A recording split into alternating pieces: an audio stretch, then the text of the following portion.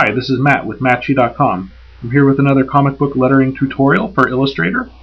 This time we're going to be looking at making complex balloon shapes using the Pathfinder.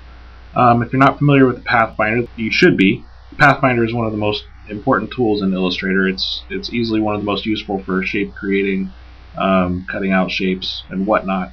So if you have time to look into it in more depth, which hopefully someday I will with you, it's definitely worth looking at that. So hopefully you've seen part 1 of my Illustrator lettering series. If not, I would suggest you check it out so you can see how to set up your page. Even part 2 is probably handy so you can see about formatting your text. But if not, that one's not as crucial because we just already got this text set up here for this. So I've already got my page set up. I'm just going to jump over to layer 2 where I already have my balloon pasted onto the page. I'm going to put it behind my first block of text. Now what's going to be complex about this is I'm going to have a second attached piece of text, which we kind of covered this in the first one, but I'm going to get a little more detailed here. So it's going to have like a little tail leading off to it. So, oops.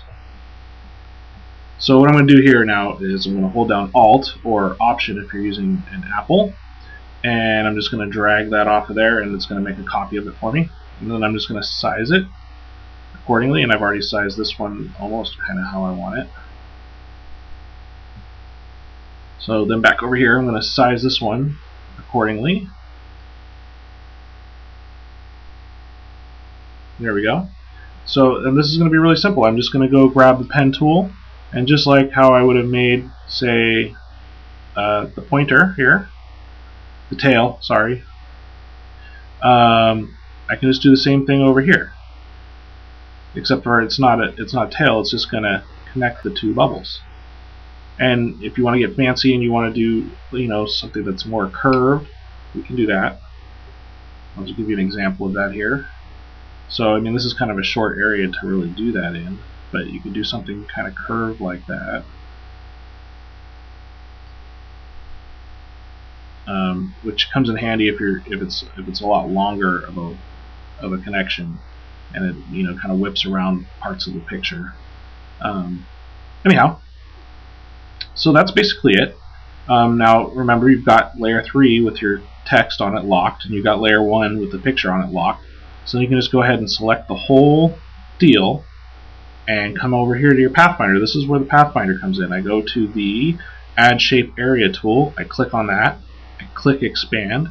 You might not have to click Expand depending on your settings and what version of Illustrator you have. And it connects the whole thing. This is kind of ugly. I'm going to go back and fix that because that's just embarrassing. I think the way I had it the first time was probably best. So I'm just going to go through that one more time. I'm going to select the whole thing, come over here to the Pathfinder, add the Shape Area tool, click on it, click Expand, boom, all of a sudden you got one whole shape.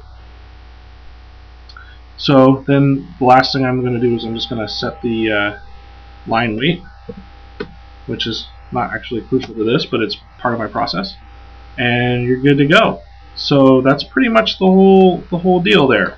So I want to tell you thank you for watching. Check out Matchy.com for more videos and written tutorials.